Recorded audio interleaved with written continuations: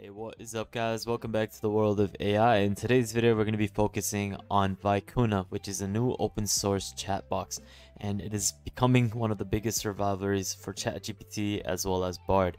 So before we get into that video, please check out some of my other videos, guys. I have a lot of content as well as a lot of value.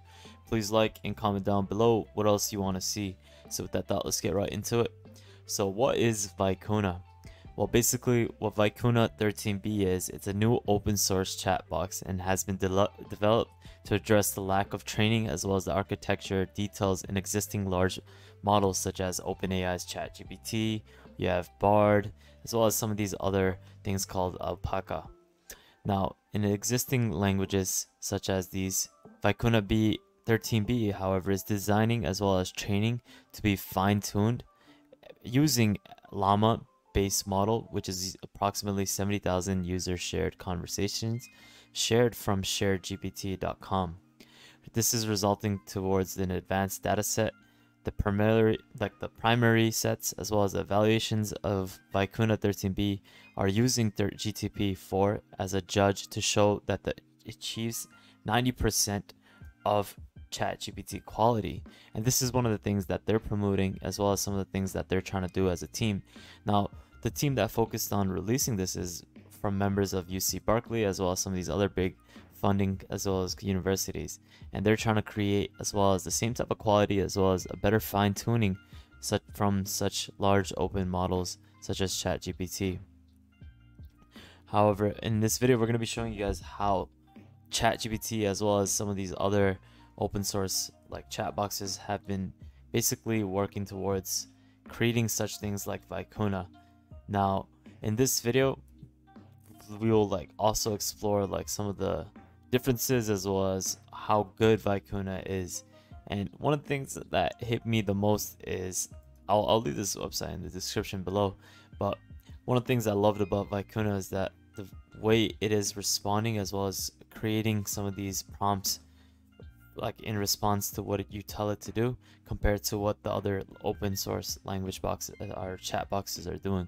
So in this case, this is Vicuna-13B, the model that they have, as well as the model that you can select it to. So basically they asked the question to both the models, and if they both formulated a response based on that prompt. So what you can see or notice is that from these different prompts, you're able to get a better formulated answer with a lot of details, which is something that you can see with ChatGPT. But Vicuna is doing a lot better in the terms of fine-tuning the architecture algorithms to perform it to write better human-like sentences. And this is something that you can see. They're basically, AI sentences are more uniform, whereas human sentences are more sentences that are followed by smaller or shorter sentences. They have a lot of burstiness, which is something I talked about in some of my previous videos. And you can just see ChatGPT 3.5 also is really good, and it also has a well-defined use as well as a source with the chat box that is compared to Vicuna. Both have a really good standard detailed response with the same questions that you can ask. This is a website you can definitely check out, and it has a lot of detailed as well as a lot of evaluations as to some of the categories as well as some of the questionnaires that you ask. So you can definitely check this out, go through some of the different categories, questions to show you the difference in responses that you get. Obviously there are times where the system is not going to give you the best formulated or articulated responses, so that is one thing that you need to keep in mind. Now, there's another thing that I wanted to show you guys is that you can also see this on the website as well. I think they have this on their website. Now, the architecture of Vicuna involves a fine-tuning of LLaMA-based models, which is using 70K user shared conversations.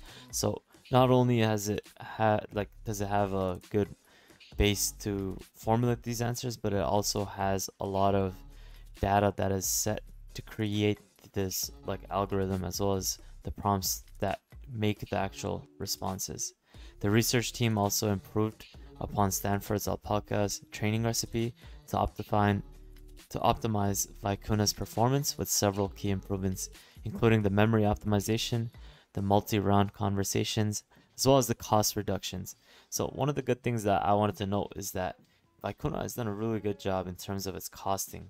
Now, if you see some of these other models, even ChatGPT, it's not optimized to be performing at the best levels.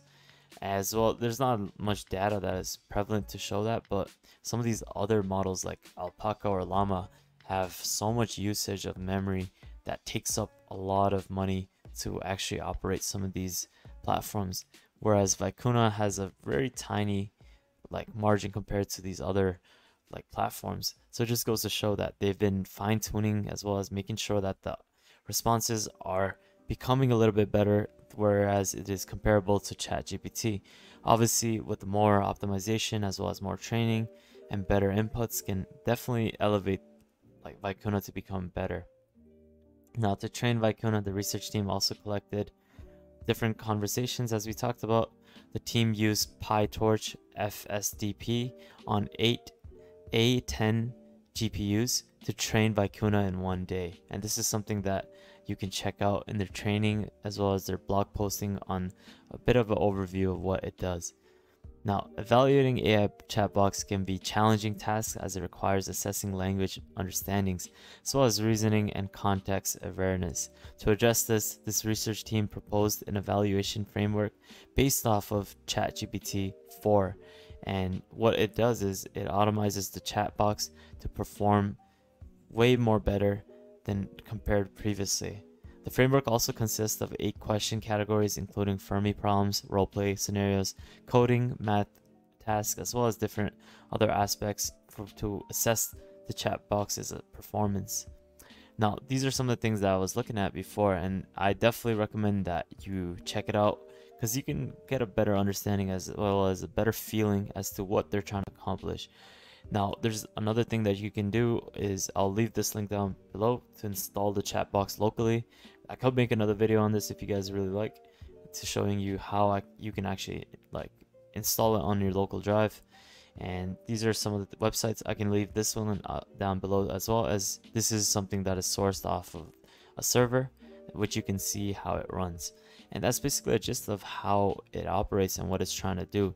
So basically, the goal for Vicuna is obviously make this chat box an open source chat box that is better than ChatGPT, obviously, with better responses, more detail, and also working towards training it so that it's is memory optimized. And that's basically the gist of it, guys. There's more like information on what Vicuna does and what they're going to be doing, so I'll leave the links down in the description below. I hope you found this video helpful. If you did, please leave a like and subscribe, guys. It would mean the world to me. With that thought, guys, I'll see you guys next time. Peace out.